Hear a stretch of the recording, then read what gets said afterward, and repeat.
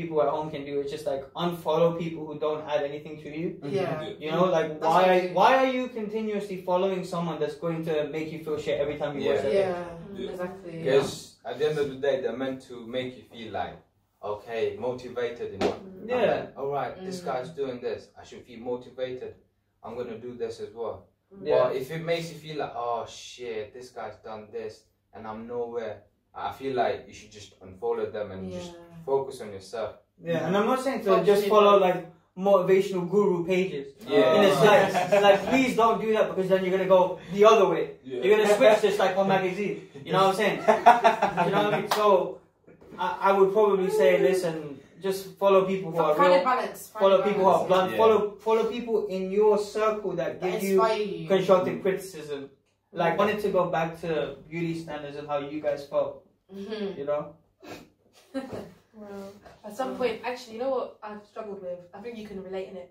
Growing up as a black girl. Oh yeah. It's like, we're not pretty as a black girl. You just don't feel pretty. Like, especially, I used to feel like this in high school. Boys would look at me and be like, your nose is big. Or you got your eyes are too big. Or you got like back in the day, big bums wasn't a thing. Yeah. Now all of a sudden, big bums is a thing. Big lips. Do you know what I mean? Curly hair was really bad. Like, curly hair was not attractive. I didn't know I didn't even know I had curly hair until I was like 17. Like, my hair was always permed or straight in, so I didn't know. And it's actually mad because obviously back then, having straight hair, you know, looking white basically was considered pretty. Yeah. Yeah, low-key, I actually wanted to touch upon that myself because, obviously, like, I'm fairly tanned, innit? Yeah, I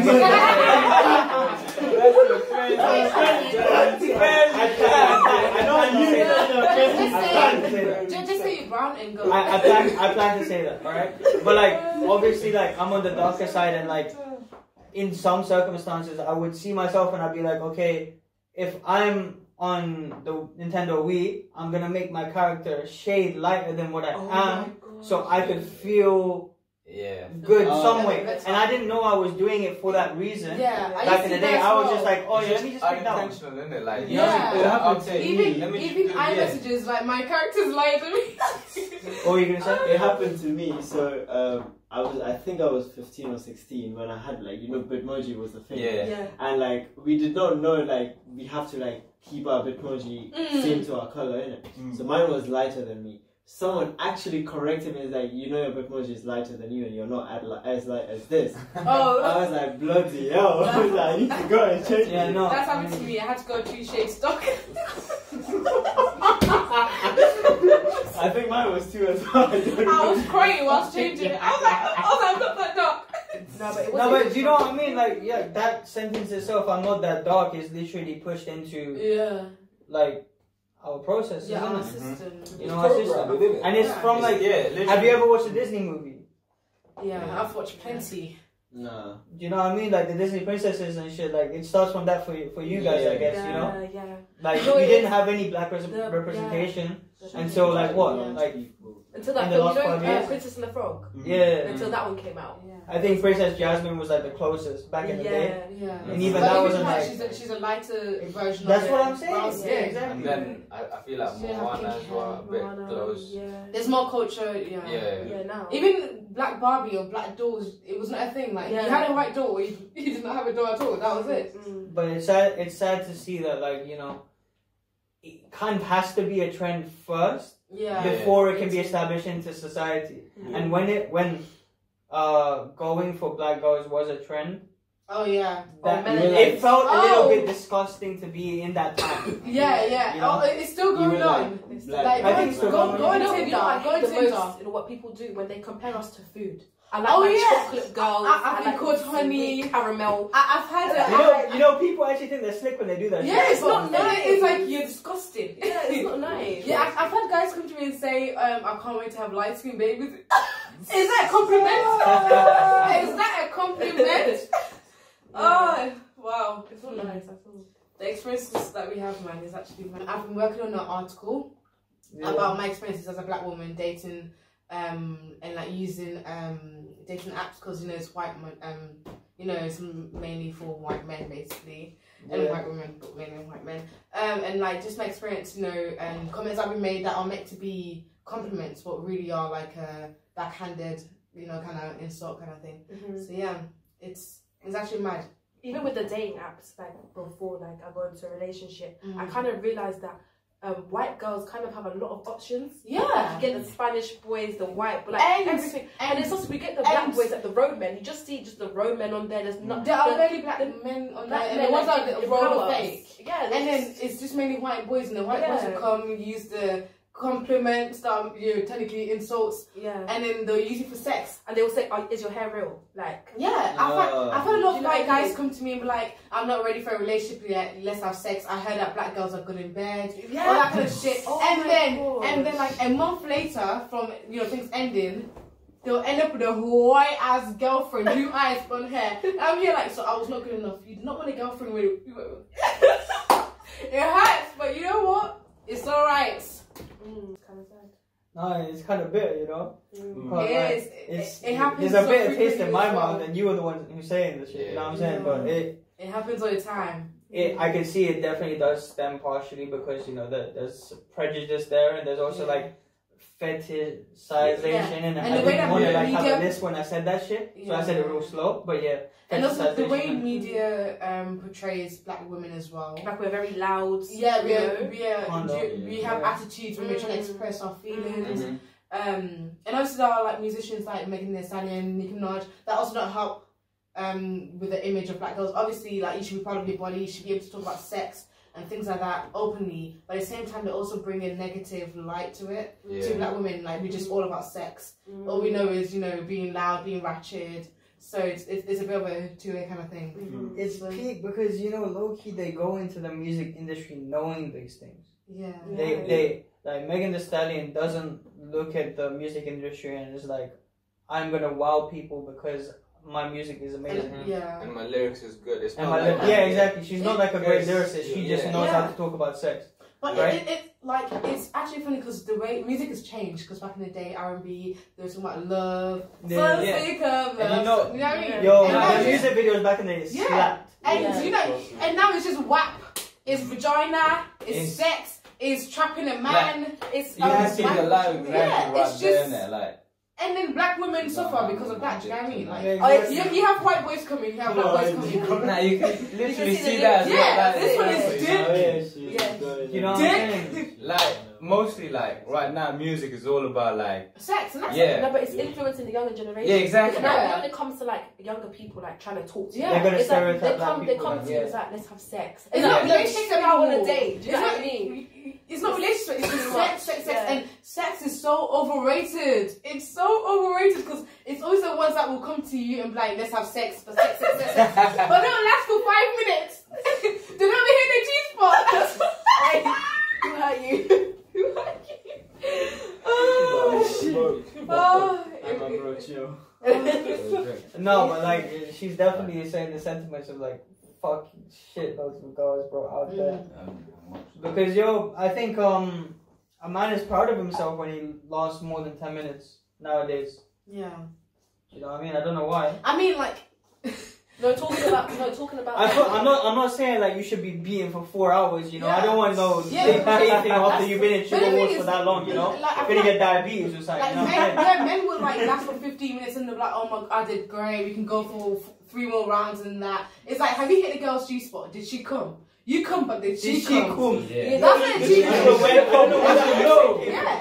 It's not like an achievement. If the girl does not come, you do not do shit. You know what it is now? Go home. You know what it is now? Men always put their pleasures before us.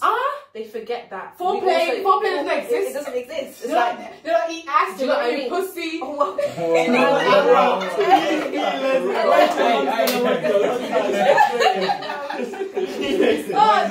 don't do shit. A lot of men would expect, like a lot of men would expect head, but when it comes to giving head to a woman, I don't do that shit unless you're my girlfriend. But am I your girlfriend? No. Listen, am I your girlfriend? I want to talk about that specific thing in the conversation. This all right. I feel like with the head thing, it's 100% true that a lot of guys who I was growing up with, like in the circles that when I was 17, even when we were in like, what do you call it, secondary school? Yeah. Secondary school, right? This is high school. Yeah, like we used to tell our boys, yeah, I never licked that. I never licked pum pum. Yeah. You know what I mean? I wouldn't do this. But they want that. That's the thing. They want to go obviously they want that, and if you go 360. if you put yourself in the mind of a female for a second, then you'll be able to see that. It's because of the rappers as well, and like they be telling like I don't do this kind of honestly. thing. You know what I mean? Again, music industry like has a lot of influence. It does. It plays like because you feel like, oh shit, this guy isn't doing that, so why should I, kind of thing. And then you do it, but you don't tell it to your circle. Yeah. Because it's like, oh, you might be embarrassed, kind of thing, you know. I used to hide the fact that I did it. But so you eat there's nothing to hide. Like, it's even haram. Messi is 100% haram now. Look at him now. There's nothing to hide. It's actually like an achievement. Listen, for you were to digging say that Bongo. you tried something.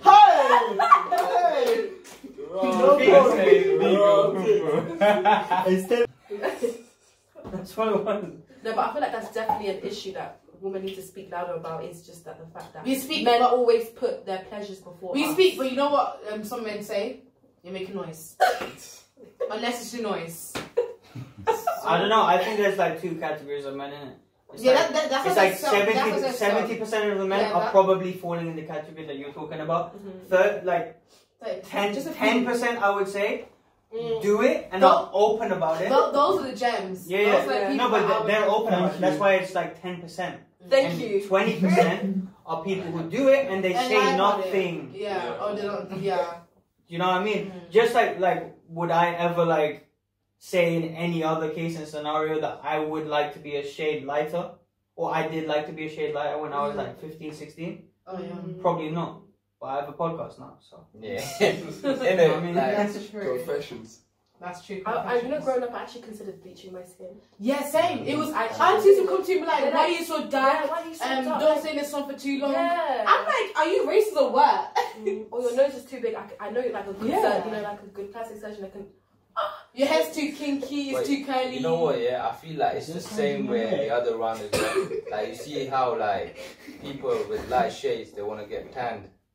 It's the same thing. Like everyone wants to meet that equilibrium. Right now we're in a season where white people are saying, "I'm as dark as you now." Yeah.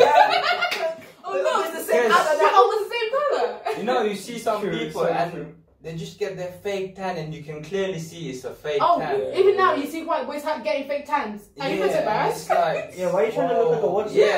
What is like you used to bully like. White boys, the white boys that will come to you and be like, look at your nappy hair, we're going to get a perm. Like, it doesn't add up. Do you know what I mean? It's trends. Like, they're car police. They're just, me, I want to be different. You know what I mean? I want to stand out. Oh my god. No, of course you are. Yeah, if you were orange jogging, you're probably trying to stand up. You know? The orange was that too. You know what I was like? But yo, that's the color of that's what they look like. Yeah, that's what it is. There's this white boy. That's what I told you.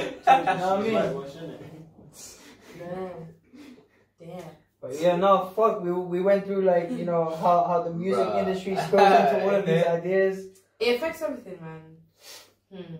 Music industry. Music is very important. Like for me, I wake up, the first thing I do is music. Same. When I'm going to sleep, the last thing I do is music. If I can't sleep, music.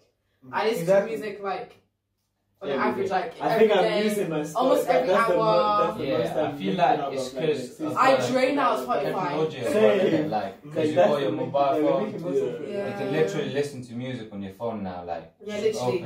But back then you had to like get a disc or like a fucking music player. And now it's just on your phone.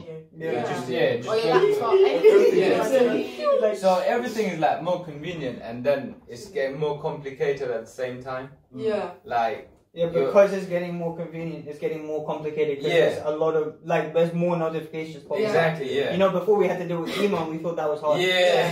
You know what I mean? I mean, yeah.